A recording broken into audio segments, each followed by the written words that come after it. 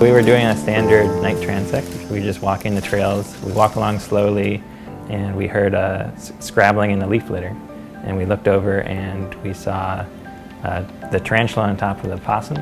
And we just sort of sat and watched that observation until the tarantula got tired of us and walked away. The tarantula is about the size of a dinner plate. We see big spiders a lot when we're out at night. When we see them eating something, it's usually a large katydid or a small frog.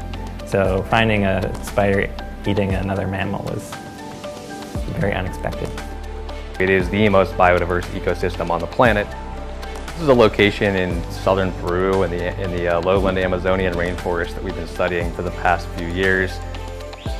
One of the coolest things about working in Peru is the sheer number of species that you encounter every day. It's hard to access, and the environment itself is a very challenging one to work in. A lowland rainforest is very dense with vegetation. A lot of species are hard to find.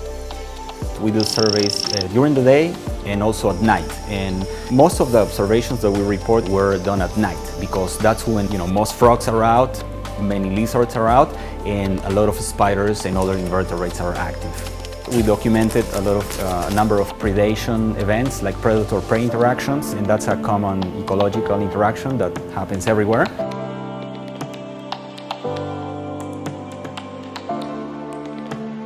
I've seen several centipede on snake attacks. I've witnessed all of the flies emerging from frogs, including having a frog die in my hand and then a maggot emerge from its mouth after it had eaten the frog from the inside out.